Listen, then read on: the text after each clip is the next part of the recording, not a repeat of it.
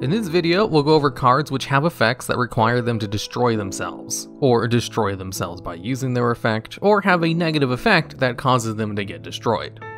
And at number 10, we have Zoodiac Barrage. Now, this card has the effect on a face-up continuous spell card, where once per turn you can target one face-up card you control and destroy it, and if you do, you get to special summon any one Zoodiac monster from your deck. So, since this card itself is a face-up card on the field, a common way to use this card is just to have it destroy itself in order to special summon a Zoodiac monster from your deck, which allows you to set up a whole bunch of Zoodiac plays without using up your normal summon, and makes this card an excellent combo extender or a combo starter. It was so good in fact that when they decided to unban Zoodiac Trident, they immediately limited this card to one copy, because it meant non-Zoodiac decks would have too easy access to Spell Speed 2 destruction effects. Now, this card also has another effect that if it's destroyed by a card effect and sent to the graveyard, you can attach this card from your graveyard to one of your Zoodiac XC's monsters as materials. But that's kind of a niche secondary effect, which is decent too, but the real reason this card sees play is because of its ability to destroy itself to bring out a monster from the deck. Although technically this card doesn't need to destroy itself, you can also destroy any other card you control to activate its effect, which is why it's only the number 10 spot on this list, despite it being a better card than maybe some of the other ones I'm about to talk about. And that's only because this card is commonly used to destroy itself, but it doesn't need to like all the other ones on this list do. And at number 9, we have Odd Eye's Pendulum Dragon. This card has an effect while in the Pendulum Zone, where you can make it so you don't take battle damage from attacks involving Pendulum monsters. And also, during your end phase, you can destroy this card in order to add a Pendulum monster from your deck to your hand with 1500 or less attack. And since this card came out in the very first wave of Pendulum monsters, this was basically the go-to Pendulum searcher until Master Rule 4 kind of killed off the widespread use of Pendulum decks. And since this card destroys itself in order to add a card to your hand, that meant it went to your extra deck. So you could bring it out during your next turn with a Pendulum summon, assuming you had the scales that allowed you to special summon level 7 monsters. And it had a pretty decent effect on the field, where any battle damage this card inflicted was doubled. Although this card doesn't really see any play in modern Pendulum decks, even though they do still play cards with less than 1500 attack that they like to search out. It's just kind of slow having to wait until the end of your turn to get that search, and there's a lot better Pendulum search cards in the game now, and they can't really special summon as many Pendulum monsters from their extra deck anymore, but it was used a whole bunch before those limitations were added, which is what makes it on this list even if at a low spot. And at number 8, we have Black Rose Dragon. This is a level 7 synchro monster who has the effect when it's synchro summoned, where you can destroy all the cards on the field. Now, this is a good effect. It allows you to destroy all of your opponent's monsters and spell or trap cards, so it's a pretty easy board wipe which can win you the game against certain decks, especially if you use it when you have no cards on your side of the field.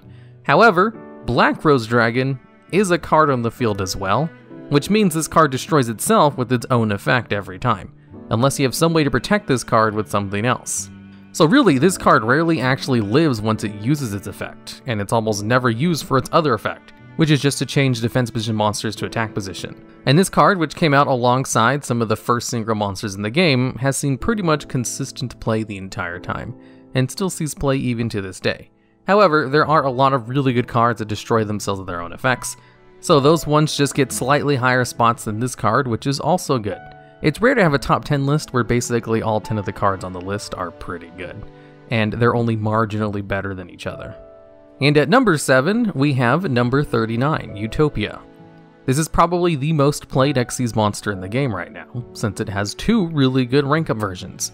You can convert any 2 level 4 monsters into this card, who can then rank up into Utopia the Lightning, which allows you to attack over pretty much anything with less than 5000 attack. And then there's Utopia Double, where when you bring it out, you can add a double or nothing from your deck to your hand. Then you can special summon Utopia on top of Utopia Double, and then double its attack.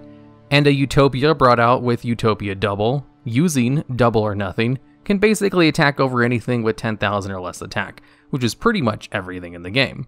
And because it's able to get to such high attack power values, and is involved in both of those combos, as it turns out, having a crap ton of easy, on-demand attack points is still pretty good, even in a game that's kind of completely moved away from the battle phase mechanics. It's one of the most played XC's monsters in the game, and Utopia has an effect to destroy itself, where if it's targeted for an attack while it has no XC's materials, it's destroyed. Rarely does this effect actually get applied though. It's generally ranked up into Utopia the Lightning, or if you're able to land an attack when it's boosted to 10,000 attack thanks to Utopia Double, it doesn't really stay around long enough for that effect to matter. And at number 6, we have Graff, Malebranche of the Burning Abyss.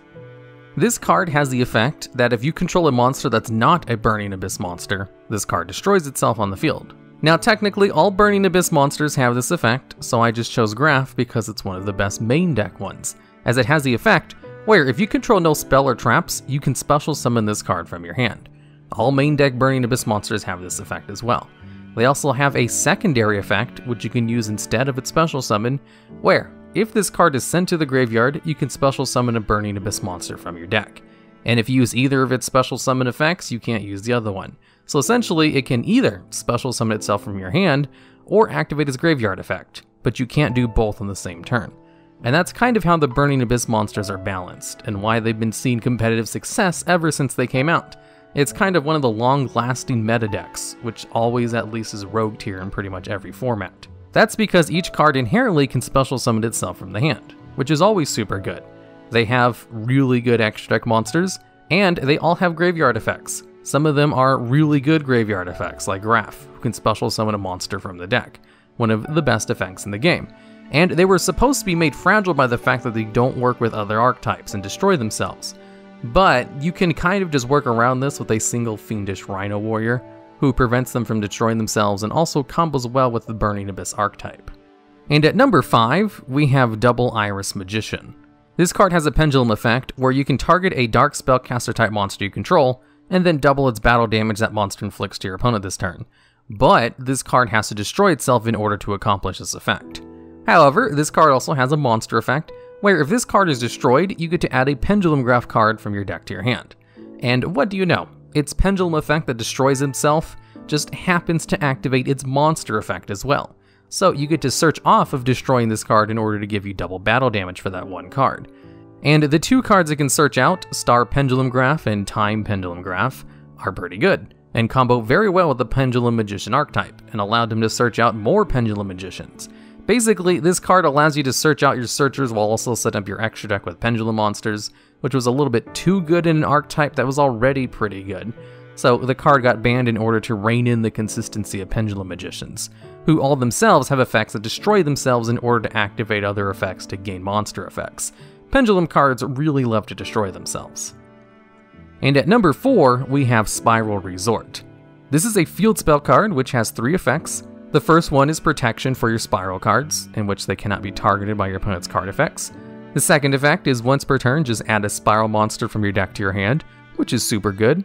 And its last effect is kind of a maintenance cost, where during your end phase you have to shuffle a monster from your graveyard back into your deck, or destroy this card. And here's the thing about SPYRAL Resort. All 3 of these effects are good, even the maintenance cost. SPYRAL Resort is what all other archetypes wish they had as their field spell card, as it offers great protection, searches once per turn instead of just on its activation, and has a maintenance cost that's beneficial to a lot of decks. Spiral decks were one of the few decks that could actually use Brilliant Fusion more than once per duel, as the maintenance cost of SPYRAL Resort allowed you to reset the combo pieces of Brilliant Fusion, and everyone was already playing 3 copies of that card in their decks anyway. The maintenance cost is kind of just free recursion, and is great for sending Garnets back into the deck. And since it does have the effect where it destroys itself if you're not able to shuffle monsters back into your deck, it makes it on this list as it technically does have an effect to destroy itself. It's just not really doing so in a beneficial way like half the other cards I've talked about so far. Although it's pretty rare for a card to gain effects off of destroying itself, like Pendulum monsters do. And at number 3, we have Chicken Game. This is a field spell card which has 3 effects you can choose from, and also has a passive effect that the player who has the lowest life points doesn't take any damage, which includes battle and effect damage. And this is one of the few field spell cards that has an activatable effect which both players are allowed to use, as the turn player is allowed to pay 1,000 life points to choose one of its 3 effects, which include drawing 1 card, having your opponent gain 1,000 life points, or destroy this card. You can basically pay 1,000 life points in order to destroy this card in the field if you don't want your opponent to have it anymore, or if you don't want your opponent to not take any battle damage with its passive effect. And for some reason, this card also has a spell speed 4 clause to its effects, which meant you can't negate them once you activate them. Now, this card is currently banned because of its Draw 1 effect, as this card only has a soft once per turn on this effect. So if you just simply played another copy of Chicken Game, you could use its effect to draw another card that turn. And if you played copies of Pseudo-Space, which allows you to copy the effects of this card from the graveyard, you could draw a total of 6 cards in one turn with 3 Chicken Games and 3 Pseudo-Spaces, which was used in some competitive Exodia decks, and also some other decks that just like to draw cards, which is generally all of them. It was a pretty good draw card, which is why it eventually got banned, especially back when 3 copies of Terraform were still allowed in your deck. And at number 2, we have Mystic Mine. Now technically this card is still unlimited as of making this video, and the previous 4 cards on this list are all on the ban list, with 2 of them being forbidden. And yet I still put Mystic Mine above all those others, because this card is really good and will probably get banned in the future, as what this card does is if your opponent controls more monsters than you do, your opponent can't activate monster effects or declare any attacks, which is a super strong lockdown and can shut down a lot of decks, as most meta decks are very monster effect heavy, and even if they're not, it stops them from attacking until this card is gone or they're able to circumvent its effect, as it does have some drawbacks. If you yourself control more monsters than your opponent, you can't activate any monster effects or declare attacks, which means your opponent will be able to do all those things no problem. So if you have a field full of monsters and then activate this card, it doesn't really hinder your opponent at all until you start getting rid of some of your cards. And its final effect, and the reason it's able to be on this list, during the end phase, if both players control the same number of monsters, this card destroys itself. And having 0 monsters on the field counts as having the same amount. So if you use this card during your first turn and don't have any monsters in the field, it will just destroy itself before your opponent's turn starts. So you can't cheese this card by not having any monsters. Well, on its own anyway, there are ways to play around this little restriction. You see, there's this card called Metaverse, which is a trap card that allows you to activate a field spell card from your deck. And if you just use Metaverse in order to activate a copy of Mystic Mine as soon as your opponent summons a monster, then the conditions will be fulfilled where your opponent won't be able to use card effects or attack, and you won't need to have a monster on your side of the field in order to keep the lockdown set. Your opponent will have to find some way to get rid of their own monsters if they want Mystic Mine to destroy itself during the end phase, or they have to get some kind of spell or trap card removal in the form of a spell or trap card. And basically it was because of Mystic Mine that Terraform and Metaverse got limited to 1 copy. Because I remember when Metaverse was first released, people kind of mocked the card as being useless since Terraform was still at 3 copies, and there was no real reason to play Metaverse if it was just a worse version of Terraforming. But then they released stronger and stronger field spell cards, and then once Mystic Mine got released, they finally had to rein in the field spell card searches, and now because of Mystic Mine, Metaverse is technically a little bit better. And you know a card is strong if it's affecting other cards in the game being put on the ban list, like in the case of Mystic Mine.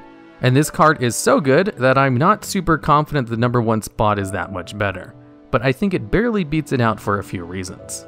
And at number 1, we have Vanity's Emptiness. This card has the effect that while it's on the field, neither player can special summon monsters, which on a continuous trap card is super good.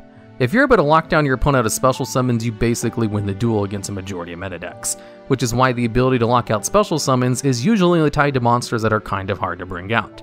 And when they are easy to bring out, generally cards start getting banned which stop that from happening. And Vanity's Emptiness also has a negative effect to destroy itself, which coincidentally allowed this card to see all kinds of play in all kinds of different decks, even decks that themselves love to special summon. As if a card is sent from your deck or field to the graveyard while this card is face up, it destroys itself. So this was supposed to be a way to give your opponent an out to this super powerful floodgate, as the ability to just blanket stop your opponent's special summons is incredibly strong, and this card was supposed to be really easy to remove. Although, just like in the case of Mystic Mine, most decks are very monster effect heavy, and most of the monster effects that can destroy cards are locked behind being special summoned. So if you use Vanity's Emptiness, there's a good chance your opponent won't be able to get rid of it during their turn. And that's where the negative effect becomes a positive for the player who uses it. They can simply just play a card from their hand like normal, let it go to the graveyard to destroy Vanity's Emptiness in order to play through their turn like normal. Basically, players would just treat Vanity's Emptiness like a 1-turn lockout, kind of like a dimensional barrier, only better since it locks out all special summons and not just specific types of cards. And since players were able to use its negative effect to their benefit, the card eventually got banned for being too good of a staple, as it was seen playing pretty much every single deck once players found out how to play around its effect. There were even some decks that were prevented from getting destroyed by having Macro Cosmos on the field, as if cards are banished, they never get sent to the graveyard in order to activate Vanity's Emptiness effect. And Macro's Cosmos itself was also a really good floodgate, so having both of these cards in conjunction just kind of killed 90% of decks. Although, to be fair, I think Mystic Mind is kind of on the same level as Vanity's Emptiness, and does a better job of stalling out or locking down your opponent longer, but you can't really play Mystic Mind as a splashable floodgate in the way you could play Vanity's Emptiness, so I have to put Vanity's Emptiness a little bit higher in this list, for that reason alone, since its ability to destroy itself was actually a big benefit to the card. Alright, and that's the list. There were a surprising amount of good cards that actually made this list, which I was not expecting when I first got this video suggestion from a comment in a previous video. And like always, if you think I missed any other really good cards that destroy themselves or have ideas for future videos just like this one, I'd love to hear about them down in the comments. And also, did you know, only 35.2% of people who watch these videos are actually subscribed to the channel?